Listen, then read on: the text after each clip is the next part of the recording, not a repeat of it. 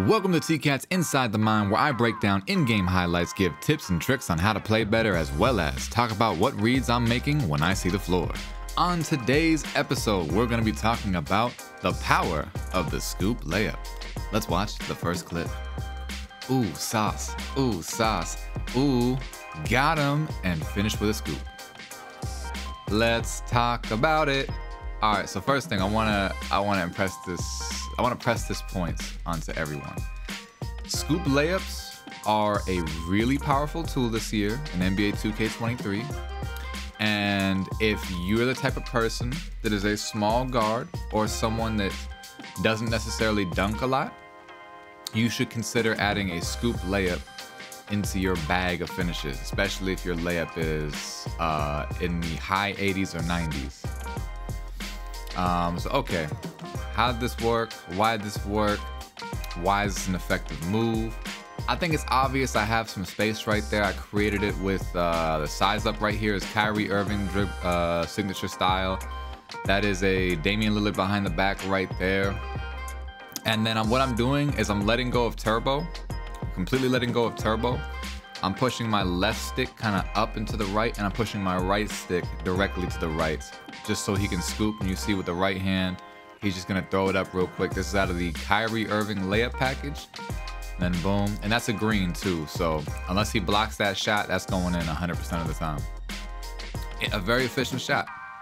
You know, a lot of space. Boom, he's not fast enough to do anything about it. Let's go to the next clip. We got two-part clips here. Boom. Wow, look at that. What was that? That was coming down the court full speed. One Damian Lillard behind the back into a scoop. It's the same type of deal, right? If you create a little bit of space, you don't have to, like I finish the rim a lot of times through contact. This is one of those moments where you see how much space I have right here.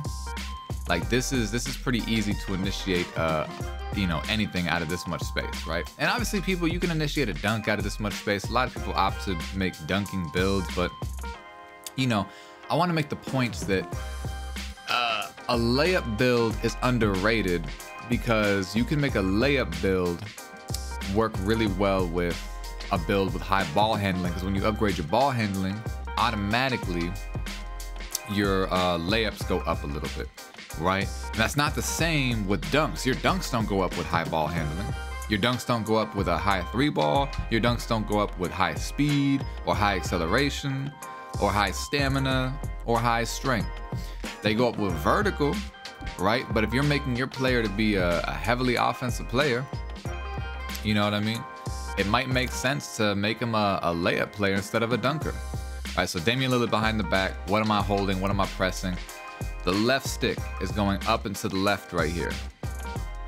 That's pulling my player up and to the left to finish on the left side of the basket. The right stick is going directly to the left. And you can see scoop, it's green, and the only way he gets that is if he blocks it. It's the only way. He can get 100% contest. If it's green, it's still going in. Only way to stop it is if he blocks it. Let's look at another one. Ooh, sauce. And that's a fun one, because that's a very particular type of scoop. That scoop is a little different than the other ones. Let's watch it again. So little baby Kyrie signature size up into a wide scoop across the lane here. So this was a Steph Curry hop back, right? One behind the back, and that behind the back is out of the Kyrie Irving size up, right? So one quick behind the back, we're gonna launch. This is a speed boost. The blow by him, he takes a bad angle, the defender. He's not having any help side come. You can see Green thought about it. You can see the other dude, he has, you know, a couple feet inside the arc. He's thinking about it, but no one's gonna come to help this guy. He's on an island. So what I'm doing is I'm pulling the left stick far to the right, like up and to the right, but kind of more right this time to come further across the lane, because I really want to get to that right side of the basket, and I'm running all the way across the middle from the left side, almost even left corner, like left wing area.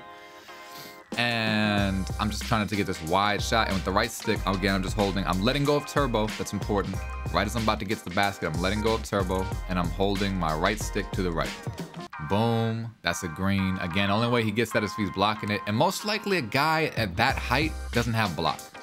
Look how tall he is, right? Like if anyone's gonna block that shot, it was either gonna be green hair, Boston Celtics looking dude, or it was gonna be a shirtless dude. One of those dudes, because they're bigger. This dude definitely doesn't have any block. Scoop layups are great. Are great for people that don't have high block ratings or people who don't jump. And I want to make this point clear that this is a park gameplay, 2 park gameplays, and a rec gameplay. If you're the type of person that plays park, scoop layups is gonna be great for you all the time because running into people with high block ratings, that's here and there. You're gonna run into those swing builds, those 6'8", 6'9" builds that might have a high block and chase down rating or chase down badges. You know what I mean? To be able to get those, you watch out for those guys, right? You size them up. You kind of get a feel for how fast they're going, how much they jump. In rec or pro-am, you know, the people that are gonna jump are gonna be those centers, right? If they run the 2-3 zone or they run a zone where the center can just kind of sit in the paint and try to guard everything.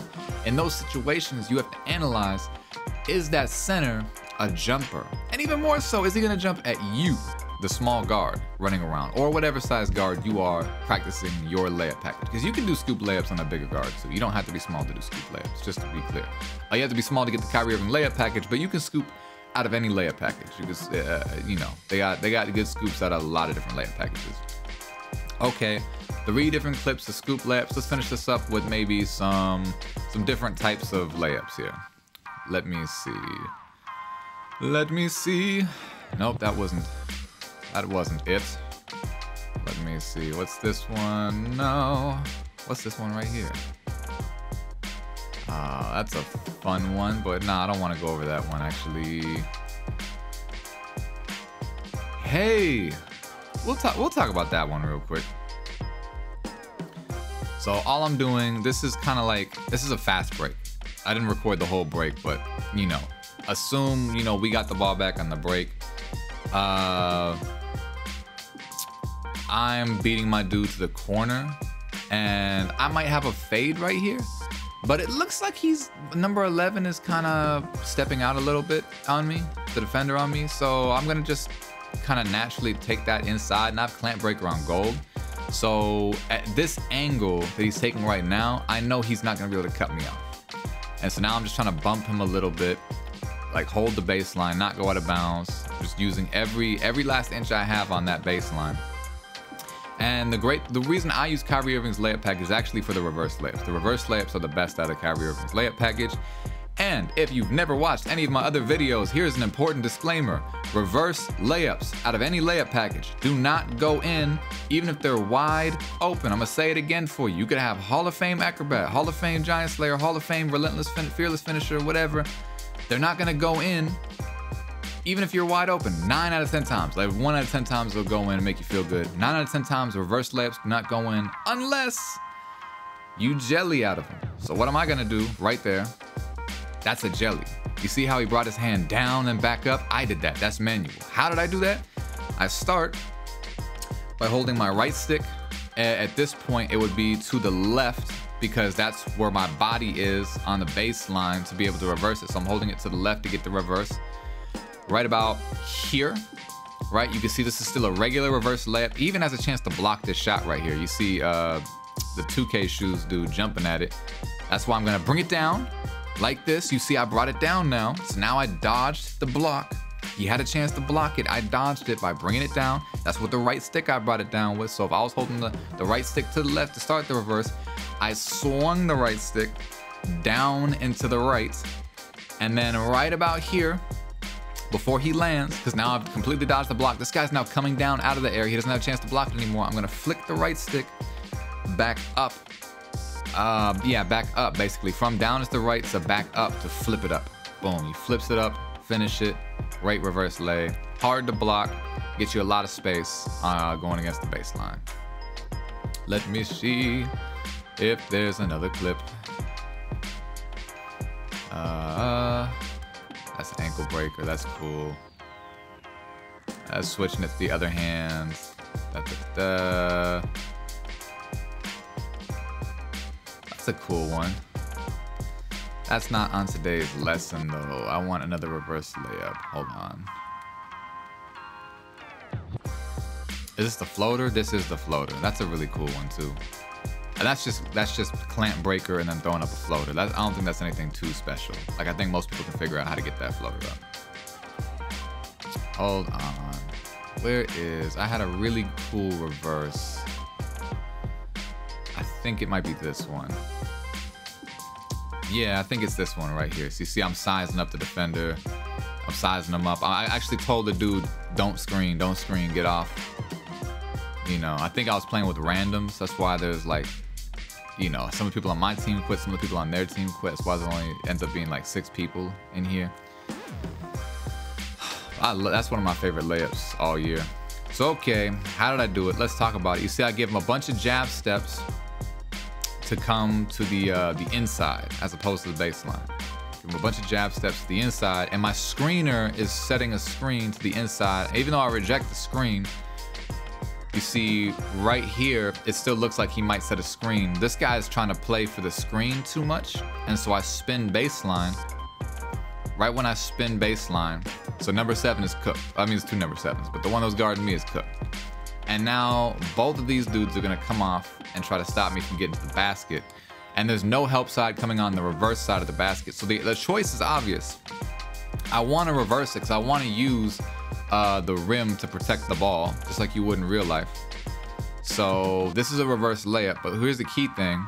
Right here, you can see I'm pulling it down and then flicking it back up to give myself an extra second on the reverse. Again, all I'm doing is I'm giving myself 1 extra second on the reverse. See, I spin baseline here, boom. And then right here, they're jumping. So right when they jump, now I pulled it down because they jumped. So now I'm protecting the ball. And then I'm flipping it back up right before I land on the opposite side of the basket. That's 2 points. Should have been a foul. Again, the idea is with scoop layups, right? And this is what I wanna, you know, impress upon today. Today's lesson of going into the bag of layups. If you wanna go fast, you wanna go before the defense is ready, before the defense sets up.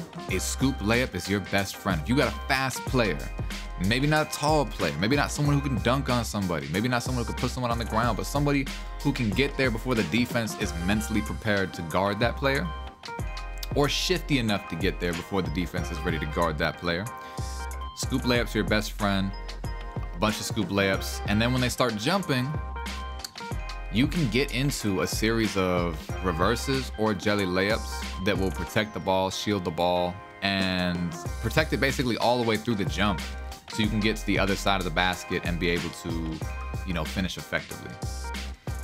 That is today's lesson, the scoop and the reverse. 2 moves that people don't use enough in their bag. Most 2K players, most content creators, you don't see doing a whole lot of scoop layups or a whole lot of reverse layups. They just don't. I don't know why. They're very good, very effective tools. With that being said, thank y'all for watching. Please like, share, comment on the video. Comment what you want to see in the next video, man. This is Tcat's Inside the Mind. I can do whatever the hell I want here. You know, if you guys, there's a particular move or style or something you want me to break down a little more in depth, comment down below and I'll try to do that in these videos. Again, thank y'all for watching and have a wonderful rest of your day.